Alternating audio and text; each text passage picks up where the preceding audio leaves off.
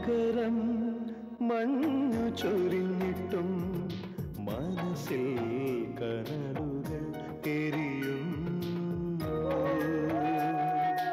ഇടവം മാറി പെയ്തിട്ടും അണയാതാളിപ്പടരും ജ്വാലയാ.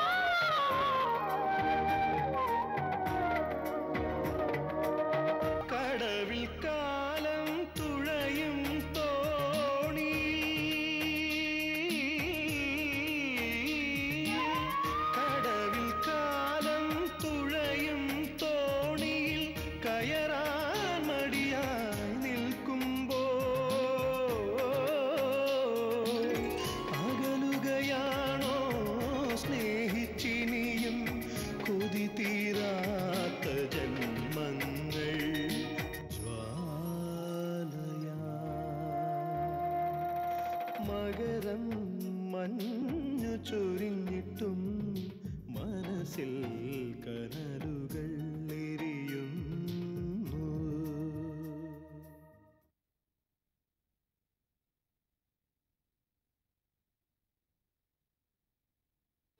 അങ്കി, നിനക്ക് എന്നോട് വിരോധം ഉണ്ടായിരുന്നെങ്കിൽ അത് തുറന്നു പറഞ്ഞാ പോരായിരുന്നോ?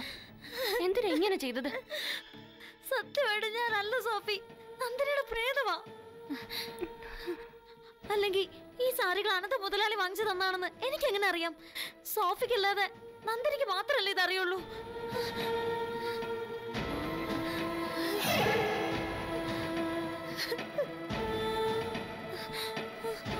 എന്താ എന്താ ആരും ഒന്നും മിണ്ടാത്തെ?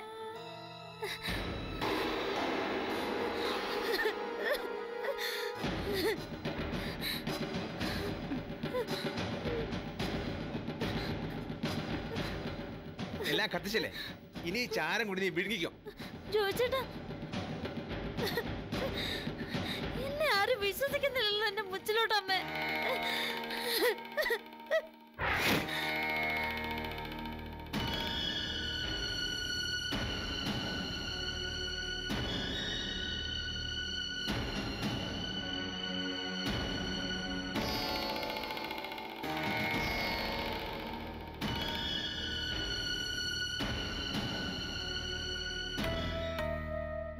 Good morning, Mr. Bowman. Take your seat, please. എന്തൊക്കെയായി പണത്തിന്റെ കാര്യം? ലോൺ ശരിയായിട്ടുണ്ട്. ഒരുപാട് ബുദ്ധിമുട്ടിയാ സംഘടിപ്പിച്ചത്. ബാങ്ക് ടീനയ്ക്ക് നേരിട്ട് പേയ്മെന്റ് നടത്തും. രജിസ്ട്രേഷന് ശേഷം ഡോക്യുമെന്റ് ഞാൻ ബാങ്കിന് കൈമാറും. ബാങ്ക് ഞാനും തമ്മിലുള്ള അഗ്രിമെന്റ് സൈൻ ചെയ്ത് കഴിഞ്ഞു. ഓക്കെ, കമ്പനി അക്കൗണ്ട്സ് ഉള്ള ബാങ്ക് തന്നെയല്ലേ? അതെ. Then I'll talk to the manager. കാര്യങ്ങൾ ഉറപ്പിച്ചു കഴിഞ്ഞാൽ പ്രമാണം എഴുതാൻ കൊടുക്കാം. ഈ ആഴ്ച അവസാനമോ തിങ്കളാഴ്ചയോ രജിസ്ട്രേഷൻ നടത്താം. പിന്നെ 2 കോടിയിൽ ഒരു പൈസ പോലും കുറയാൻ പാടില്ല. നീരേറ്റ് കമ്പനിയെ തകർത്ത് ഈ കമ്പനിയെ വലിയ നിലയിലാക്കിയതിനുള്ള സർവീസ് ചാർജ് ആണെന്ന് കരുതിയാൽ മതി. പറഞ്ഞ പണം തരും. ഗുഡ്. പിന്നെ മോൻ മിടുക്കനാണ് കേട്ടോ. ഇപ്പൊ നല്ല തടി വെച്ചു. അവന്റെ മുഖമൊക്കെ അങ്ങ് മാറി. ഇപ്പൊ കണ്ട ഒരു കൊച്ചു ബോബനാന്നേ തോന്നും. ടീന, നീ എന്തൊക്കെയാ പറയുന്നേ? ഈ 2 കോടി രൂപ അവന്റെ പേര് തന്നെ ബാങ്കിലിടും. അവൻ 5 വയസ്സാവുന്ന പിറന്നാളുണ്ടെന്ന് രാവിലെ. ടീന, എന്നെ ഇങ്ങനെ കൊല്ലരുത് നീ. ഇത്ര നാളും എന്റെ ചോര ഊറ്റി കുടിച്ചത് പോരെ നിനക്ക്? അവൻ എന്റെ മോനാണോ? എങ്കിൽ കർത്താവിന്റെ പേരിൽ ആണായിട്ട് പറ. പാവം, കർത്താവിനെ എന്നാത്തിനാ ശല്യം ചെയ്യുന്നേ? ദേ, കൊച്ചിന്റെ അപ്പനായ ബോബനെ ആണയിട്ട് ഞാൻ പറയാം. ഞാൻ പ്രസവിച്ച ആൺകുഞ്ഞ് ബോബന്റെ തന്നെയാ. നീ വീണ്ടും എന്നെ മണ്ടനാക്കെന്ന് കരുതണ്ട. പണം കൈ കിട്ടിയ ആ നിമിഷം ഈ നാട് വിട്ട് പൊയ്ക്കോണം. പിന്നെ ഒരിക്കലും എന്നെ മുന്നിൽ കണ്ടുപോരുത്. അതെന്താ? ഞാൻ അത്രയ്ക്കുള്ള കുറ്റം എന്താ ചെയ്തത്? ബോബന്റെ കുഞ്ഞിനെ നൊന്തു പറ്റതോ? ആ കുഞ്ഞിന്റെ അപ്പൻ റിച്ചിയാണെന്ന് നിസ്സാരമായൊരു നുണ പറഞ്ഞ് തെങ്ങുമൂട്ടിക്കാരുടെ നിത്യശത്രുക്കളായ നീരേറ്റുകാരെ തറ പറ്റിച്ചത്? അതോ അവരുടെ കമ്പനിയുടെ ഓർഡർ മുഴുവൻ ഇങ്ങോട്ട് കൊണ്ടുവന്നതോ? ഇല്ല, നീ എന്നെ കൺഫ്യൂസ് ചെയ്യാൻ ഓരോ പുതിയ കെട്ടുകഥകൾ ഉണ്ടാക്കുക. കെട്ടുകഥയല്ല ബോബൻ. ബോബനെ പോലെ നല്ലവനായ ഒരു ഭർത്താവിനെ ഏതൊരു പെണ്ണിനെ ചതിക്കാൻ പറ്റുക? സംശയം ഉണ്ടെങ്കിൽ ബോബൻ വന്ന് നമ്മുടെ കുഞ്ഞിനെ ഒന്ന് എടുത്തു നോക്ക്. പാവം, അവന്റെ അപ്പച്ചനെ കാണാതെ ആ കുഞ്ഞു മനസ്സ് സങ്കടപ്പെടുന്നുണ്ടാവും. മതി, നിർത്ത് നിന്റെ അഭിനയം.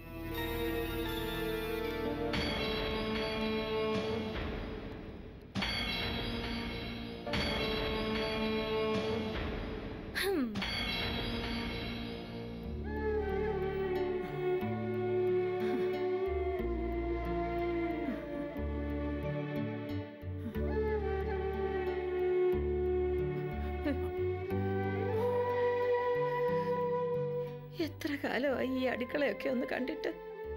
അമ്മച്ചി ഒരാഴ്ച കൊണ്ട് നന്നായിട്ട് നടക്കാറാവുന്ന ഡോക്ടർ പറഞ്ഞേ. അമ്മച്ചി ഇത്രയൊക്കെ നേരെ ആയില്ലയോ? അത് തന്നെ ധാരാളം. മനസ്സിലുള്ളത് പറയാൻ നാക്ക് വഴങ്ങുന്നത് തന്നെ ദൈവകൃപ. മോനെ, നീ ഒരു കല്യാണം കഴിച്ചു കാണാൻ അമ്മച്ചിക്ക് കൊതിയാടാ. എന്റെ മോനെതിരൊന്നും പറയരുത്. അമ്മച്ചി എന്നത്തിന് എന്നെ ഇങ്ങനെ വിഷമിപ്പിക്കുന്നേ? അമ്മച്ചി, അതിനിടയിൽ വേറൊരു സംഭവം കൂടി ഉണ്ടായി. എന്നതാടാ? ഞാൻ കമ്പനിക്കാര്യത്തിന് ടീനേജ് എന്ന് കണ്ടായിരുന്നു. അതൊക്കെ തിരിച്ചു വാങ്ങാനുള്ള ഏർപ്പാടും ചെയ്തു. അപ്പോഴാ അവളൊരു ബോംബ് പൊട്ടിച്ചേ. കുഞ്ഞ് റിച്ചിയുടെ ആണെന്ന് അവൾ കള്ളം പറഞ്ഞാൽ അത്ര. കുഞ്ഞ് ശരിക്കും എൻ്റെ ആണെന്ന്. ഇല്ല, നീ അത് വിശ്വസിക്കരുത്. മോനെ കള്ളിയാ അവള്. അല്ല മച്ചി, കുഞ്ഞിന് എൻ്റെ അതേ മോച്ചയാണെന്ന് അവൾ പറഞ്ഞു. മാത്രമല്ല, കമ്പനി വിട്ടുതരുമ്പോൾ നമ്മൾ കോമ്പൻസേഷനായി അവൾക്ക് കൊടുക്കുന്ന പണം മോൻ്റെ പേരിൽ ബാങ്കിലിടുമെന്ന് അവൾ പറഞ്ഞു. ഒരു ചില്ലി കാശ് പോലും അതിൽ നിന്ന് അവൾ എടുക്കത്തില്ല എന്ന്. മോനെ, നീ ഇതൊക്കെ വിശ്വസിച്ച് പിന്നെയും കുഴി ചെന്ന് ചാടരുത്. അവള് ഭയങ്കരിയാ. വീണ്ടും നിന്നെ അവള് ചതിക്കാൻ നോക്കുക. എന്റെ കർത്താവേ, എന്റെ കുഞ്ഞിന് ഇത്തിരി മനസമാധാനം കൊടുക്കുകയല്ലോ.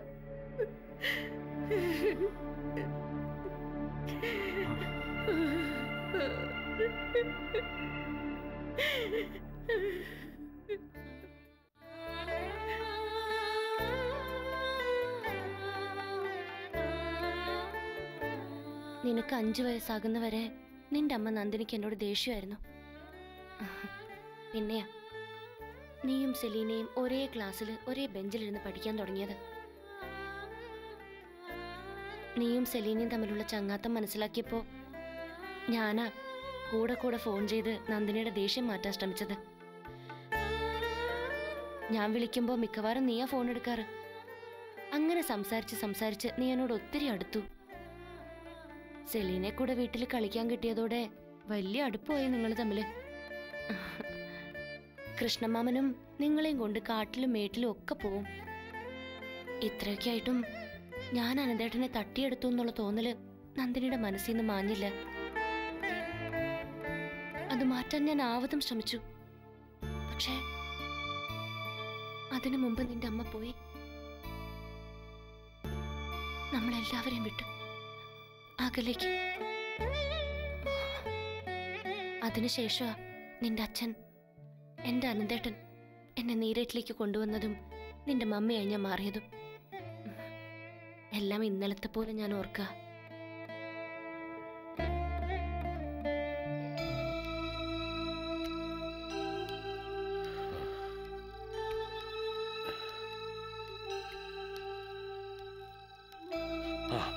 മോളെ, എനിക്ക് അത്യാവശ്യമായിട്ട് അടിവാരം വരെ ഒന്ന് പോകണം. എന്തിനാ പാപ്പ? എനിക്ക് സോഫിയോടൊന്ന് ഫോണിൽ സംസാരിക്കണം. ഈ രാത്രിയിലോ?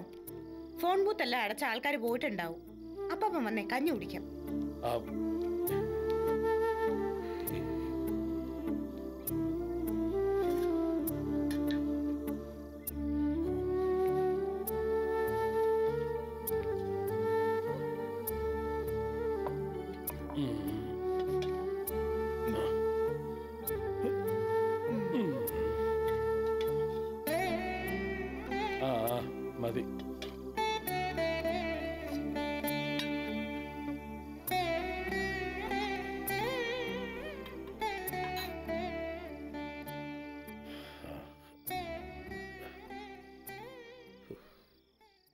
എന്താ പാപ്പ, നെഞ്ചുവേദനയുണ്ടോ? ഏയ് ഇല്ല കുഞ്ഞെ, അപ്പാപ്പന് നെഞ്ചുവേദന ഒന്നുമില്ല. മനസ്സിനകത്ത് എന്തോ എടുത്ത് പിടയുന്നത് പോലെ. എനിക്കൊന്നും മനസ്സിലാവുന്നില്ല. സോഫിക്ക് എന്തോ അപകടം വരുമെന്ന് അപ്പാപ്പനോട് തോന്നല്. എന്റെ മരദൈവങ്ങളെ, അപ്പാപ്പന്റെ മനസ്സിൽ എങ്ങോട്ടായി പോകുന്നേ? ഇങ്ങനെ പോയാൽ എനിക്ക് ഭ്രാന്ത് വരും. ഇന്ന് രാത്രി സോഫിക്ക് അപകടം സംഭവിക്കുമെന്ന് എൻ്റെ മനസ്സ് പറയുന്നു. അത് അന്തം വന്ന് പറയുന്നത് പോലെയാ എനിക്ക് തോന്നിയത്. ഓ, ഇനി അനന്തം മുതലാളിയുടെ പ്രേതവും കൂടി ഇറങ്ങി വരുമോ? മുതലാളി മരിച്ചത് തീപ്പൊള്ളിയിട്ടല്ലേ? ആ, അപ്പാപ്പൻ ഈ കഞ്ഞിയും കുടിച്ച് മനസമാധാനമായിട്ട് കിടന്നുറങ്ങിയാട്ടെ. ഇനി ഈ ഭ്രാന്ത് ചിന്തിച്ചോണ്ടിരുന്നാലേ എന്റെ കാര്യം അവതാളത്തിലാവും.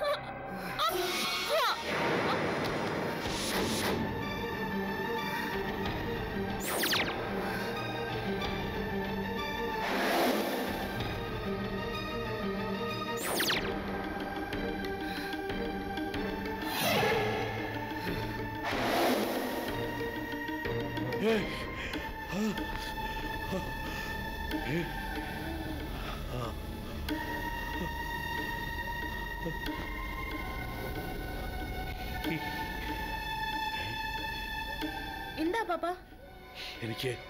എനിക്ക് സോഫിയെ ഇപ്പൊ കാണണം. എന്റെ ഈശ്വര, അപ്പാപ്പനത് എന്താ പറ്റിയ? ഈ പേടി സംശയമൊക്കെ അപ്പാപ്പന്റെ മനസ്സിൽ നിന്ന് എടുത്ത് കളഞ്ഞില്ലെങ്കിൽ അത് അപകടമാ. കുറെ ദിവസമായിട്ട് അപ്പാപ്പന് ശരിക്കും ഉറക്കം പോലുമില്ല. ദേ അപ്പാപ്പ, എന്തിനാ ഞങ്ങളെ ഇങ്ങനെ വിഷമിപ്പിക്കുന്നത്? അതല്ല, സോഫിക്ക് എന്തോ അപകടം പറ്റി. നന്ദിനി ഒരു വല്ലാത്ത ഭാവത്തിൽ സോഫിയുടെ അടുത്തേക്ക് ചെല്ലുന്നത് ഞാൻ കണ്ടു. ആ രാമപണിക്കര് പറഞ്ഞത് കേട്ട് അപ്പാപ്പന്റെ മനസ്സിനകത്താ നന്ദിനി കൊച്ചമ്മയുടെ പ്രേതം പൊങ്ങി വന്നിരിക്കുന്നത്.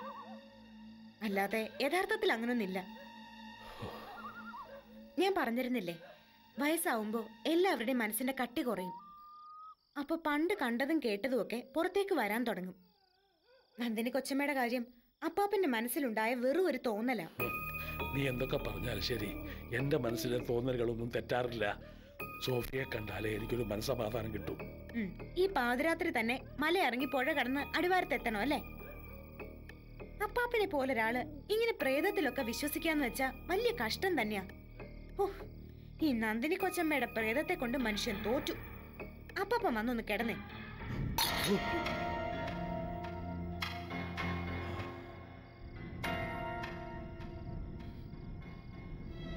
ഇപ്പൊ ബോധ്യമായോ നിനക്ക്? നന്ദിനെ പറ്റി പറഞ്ഞപ്പോ അപ്പൊ തന്നെ കിട്ടിയില്ലേ? ഇതൊരു ദുർനിമിത്തമാ.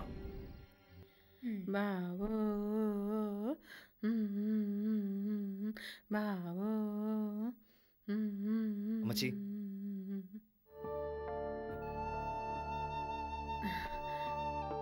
അമ്മച്ചി, ടീന എവിടെ? മോള് കമ്പനി വരെ ഒന്ന് പോയതാ, ഇപ്പൊ വരും. ബോബന്റെ കമ്പനി ഇനിയും ടീനെ വിട്ടുകൊടുത്തിട്ടില്ലല്ലേ? ഇല്ല, അവള് വല്ലാത്തൊരു സ്വഭാവക്കാരിയായിപ്പോയി. പറഞ്ഞാ പറഞ്ഞത് ചെയ്യും. എന്റെ ഈ കുഞ്ഞുമോനെ അനാഥാലയത്തിൽ ഏൽപ്പിച്ചു പോവാന്ന് വെച്ചാ എനിക്കത് സഹിക്കാൻ പറ്റത്തില്ല മോനെ. ഞാൻ എന്ത് പറഞ്ഞാലും അവൾ അനുസരിക്കത്തില്ല. എന്തെങ്കിലും പറഞ്ഞാ തർക്കുത്തരം കൊണ്ട് വാ മൂടിക്കെട്ടും. കുഞ്ഞി അനാഥാലയത്തിലാണെങ്കിൽ ഇവിടെ ആയായിട്ട് ഞാനും അങ്ങ് കഴിയും. എന്റെ പൊന്നു മോനെ വളർത്താൻ വേണ്ടി. ഈ കുഞ്ഞിന്റെ മുഖത്തേക്കൊന്ന് നോക്ക് നീ.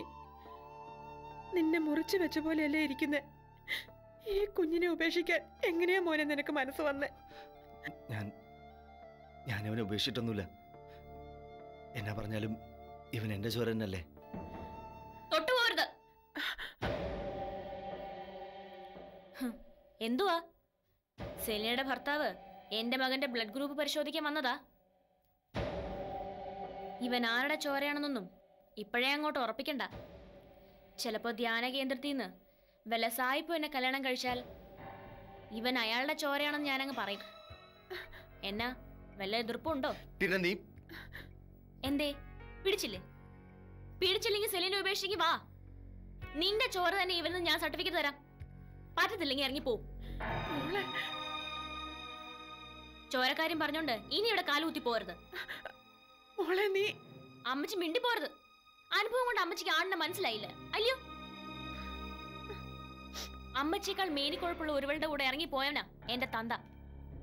ഇതുപോലൊരു കൊച്ചിന് എന്നെ അമ്മച്ചിയുടെ മടിയിലേക്ക് എറിഞ്ഞു തന്നിട്ട് ഈ നിൽക്കുന്ന പുരുഷനും എന്റെ അപ്പന്റെ അതേ വർഗം തന്നെയാ.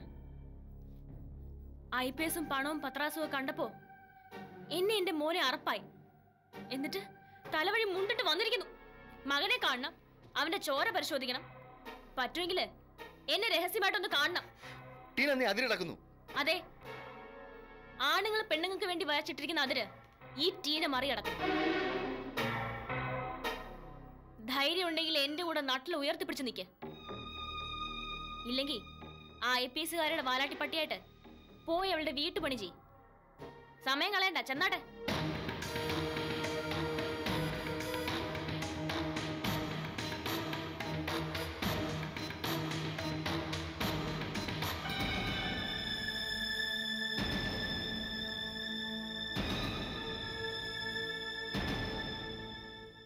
നേരേറ്റ് കുടുംബത്തെ തകർക്കാനെത്തുന്ന ദുരന്തം എന്താണ്?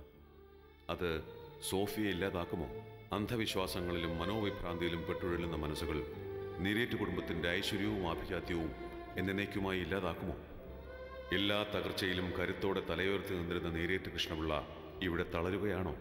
ഹൃദയ നൊമ്പരങ്ങളുടെ തിരകൾ പോലെ നാളെ വീണ്ടും എത്തുന്നു 7:30. അരികിലില്ലേ ഞാനരികിലില്ലേ, അരികിലില്ലേ ഞാനരികിലില്ലേ, അണയാത്ത ജ്വാല